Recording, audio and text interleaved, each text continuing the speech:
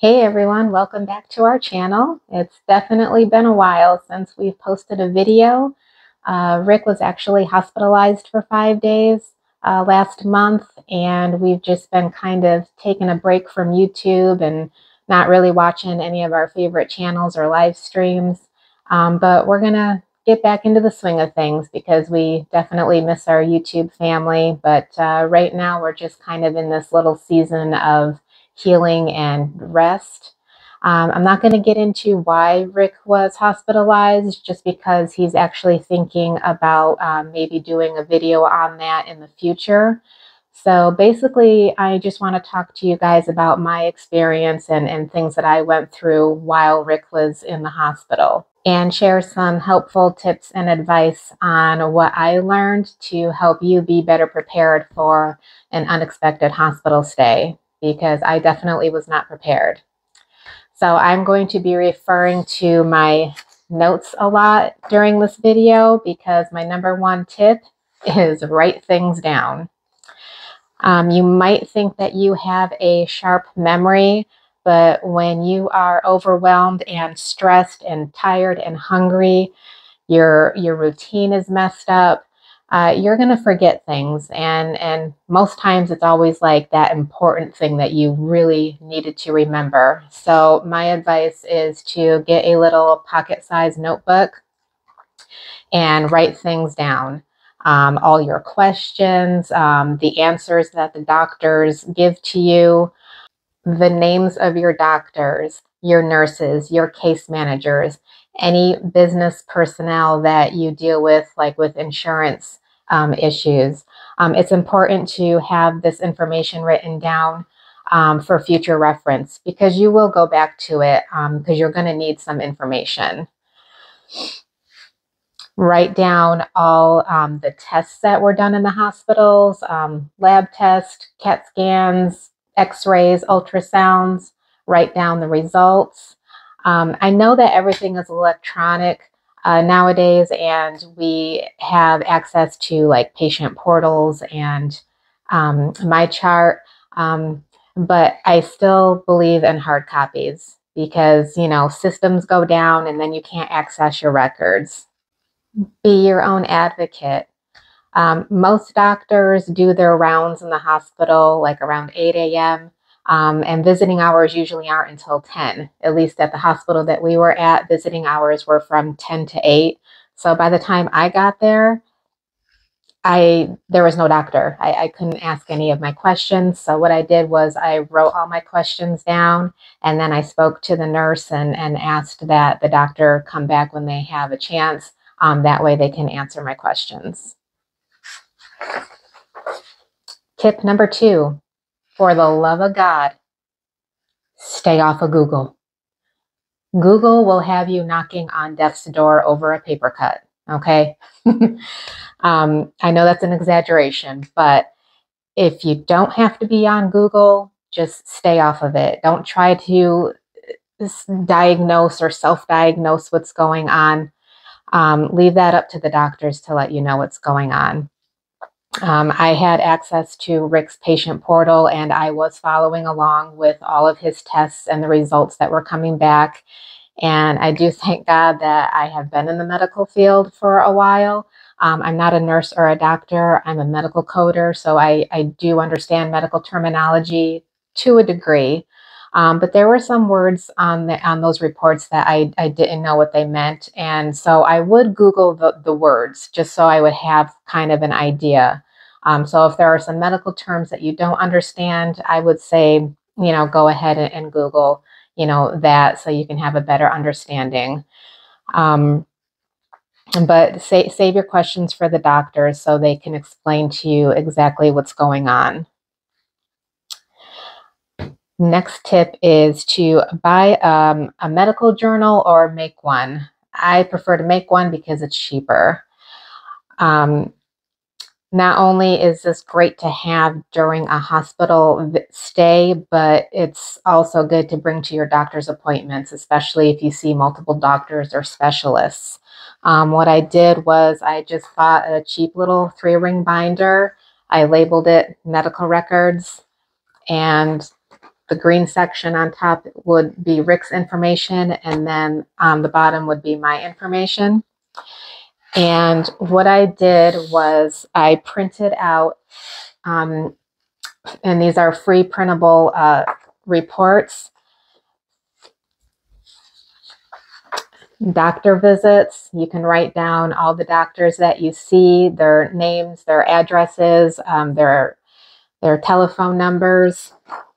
I also printed out a medical history form, so you can write your name on it, any current medications that you're taking, the dosage, how frequently you take them, the reason why you take them, the doctor that prescribed them, any past surgical procedures that you've had or major illnesses, your vaccine records.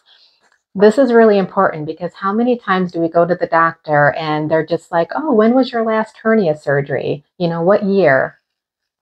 You know, I mean, who remembers that? So it's just, you know, you can pull that right out and be like, here, make a copy. If you need to log your blood pressure, you can print out a blood pressure log. And that way you can keep track of your blood pressures at home. Same with your blood sugars. You can have that documented.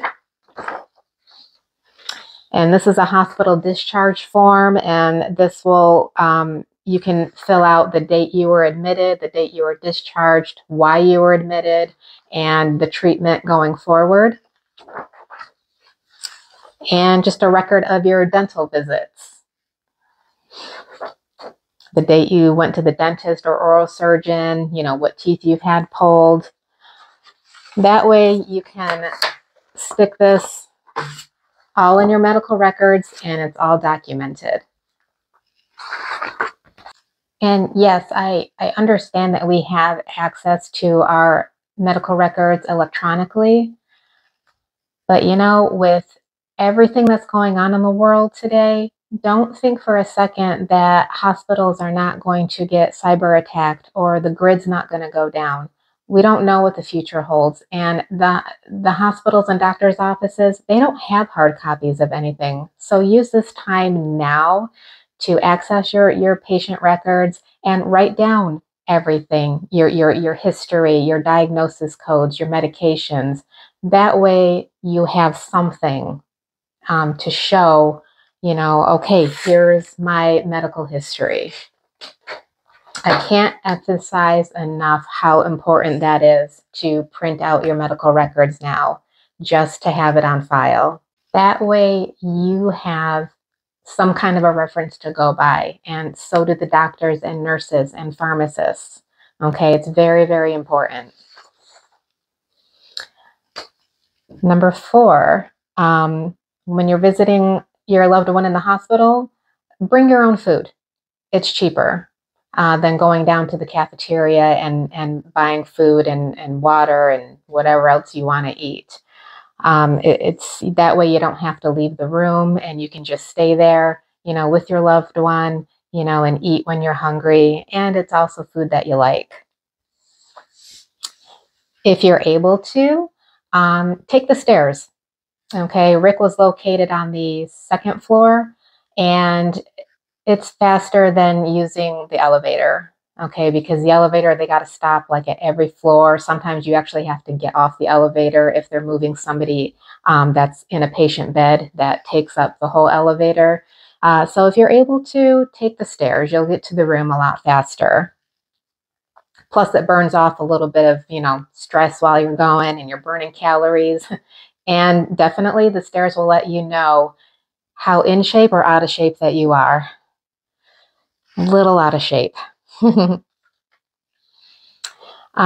number 5, you can learn a lot of skills just by watching the nursing staff take care of your loved one. I learned how to change the sheets in the bed with Rick still in it. You know, don't be afraid to jump right in there and help out the nurses. You know, as long as they let you help, learn what you can. It takes the burden off the nurses a lot. Be as helpful as you can be within your own limits. Rick always had a habit of kicking the bed alarm, not on purpose, but he was a fall risk. So they would have the guardrails up and the bed alarm on. And every time he tried to move, if he accidentally kicked the guardrail, the bed alarm would go off. And then the nurses would come running in and, knowing that I was still in there. And so I asked, how do you turn off the bed alarm? Because he's not trying to get out of the bed. So they showed me. And so anytime that I was visiting and he would, set off the alarm, I would just, turn off the alarm. That way the nurses can focus on what they're doing. I let the nurses know I will be here from 10 to 8. So, and I am only going to press that call button alarm if I absolutely need you.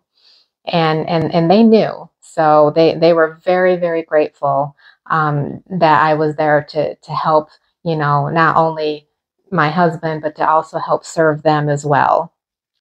Anytime Rick had to use the bathroom, he couldn't get out of bed. So I grabbed the urinal and held it where it needed to be and let him go to the bathroom. It's just stuff that you do.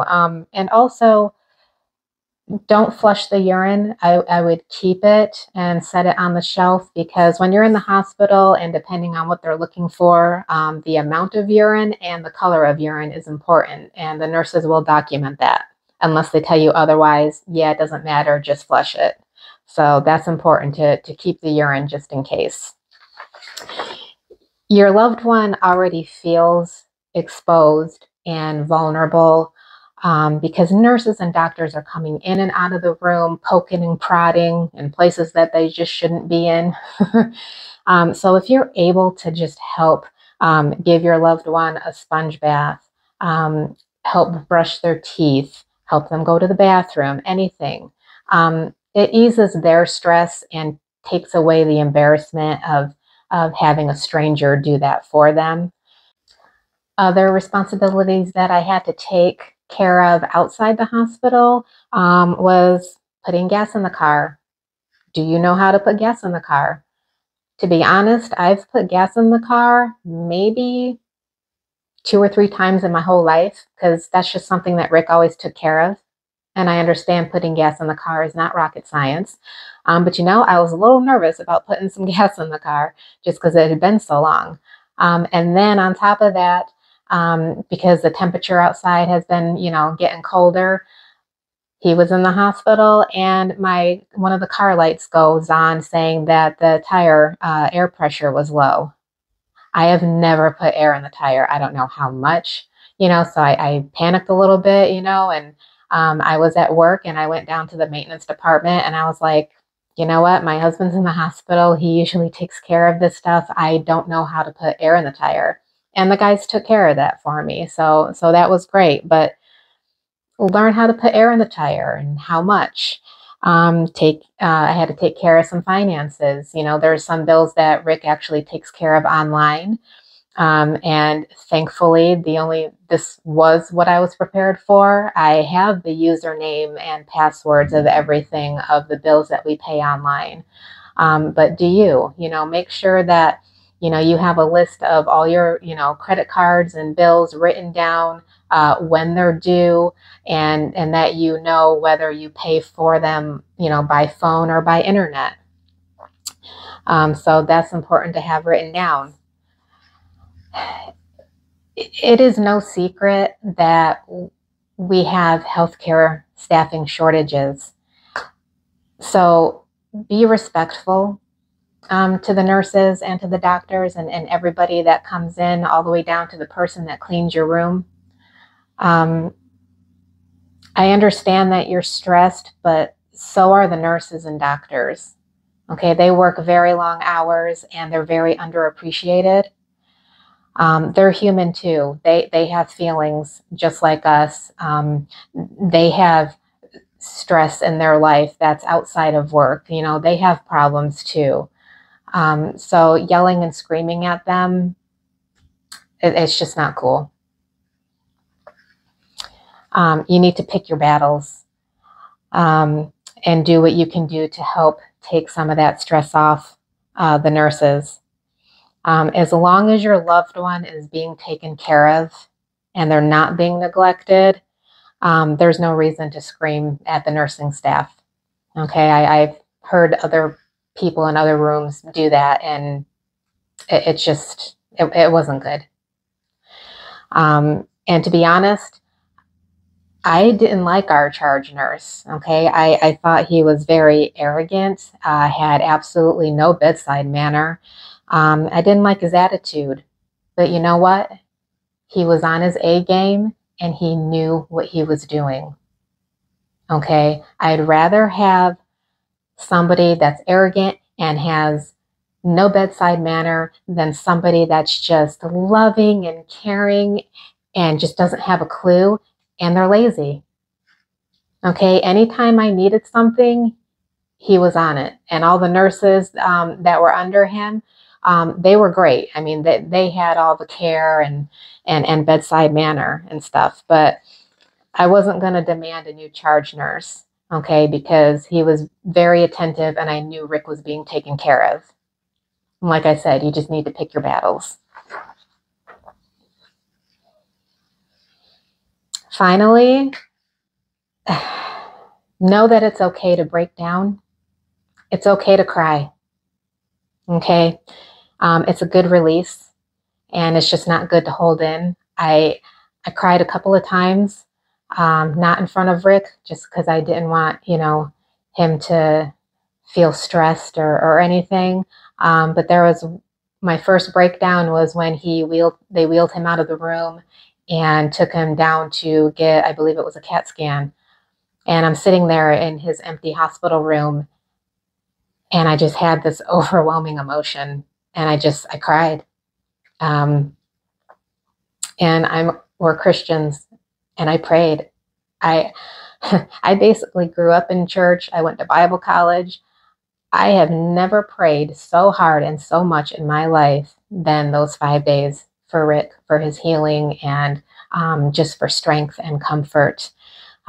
Sometimes as Christians, we want to look like we have it all together, and we don't want to show weakness, and we don't want to ask for prayer.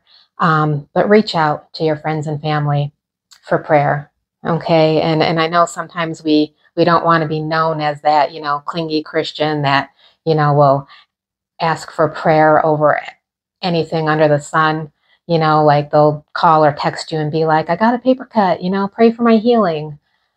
How about you just put some Neosporin on it and a Band-Aid? Okay. But, serious stuff, don't be afraid to reach out to your friends and family. I actually reached out to 2 of my YouTube community members, My Mother's Spark and Vision Preparedness. 2 people that I've never met, but we've followed them for, a couple of years now, and they walk the walk. They believe in the power of prayer, and I reached out to them as well. And I'm like, look, you know what? We're struggling here, and I just need you to pray for me and for Rick. And they did, and I know they did because I just felt the strength and the comfort and the peace over me. I know that Rick felt it. Prayer is powerful, and prayer works. Even if you're not a praying person, it's not going to hurt you to say, God, please just help me right now. I feel lost. I don't know what to do. It's important, and just know that it's okay to reach out to people. You don't have to do anything alone. Let the nursing staff know when you're leaving for the day. That way they know that, your husband or loved one is in the hospital room by themselves. Okay. And then they can be more attentive and just know that nobody's there. Very important. Just let them know when you arrive and when you're leaving.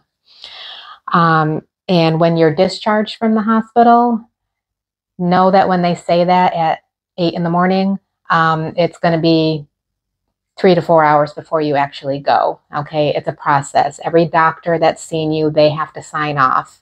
And like I said, they're busy. So just expect to, you're going to go home that day, but it's going to be a few hours.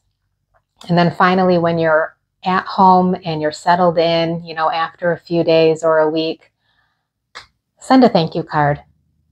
to the hospital and to the floor and address it to the nurses and doctors. If it's in your budget, send a tray of cookies or donuts, if you want to, but at least a thank you card. And I think that nurses appreciate that the most because they feel appreciated and they know based on what you write in that card that they made a difference. And that's the reason why they got into healthcare in the first place. So very important, at least send a thank you note because it means a lot. Well, I hope you guys enjoyed this video and got some helpful tips and advice. That way you'll be better prepared. Thank you guys for watching. Peace out. There's my man. See you guys later. Yeah.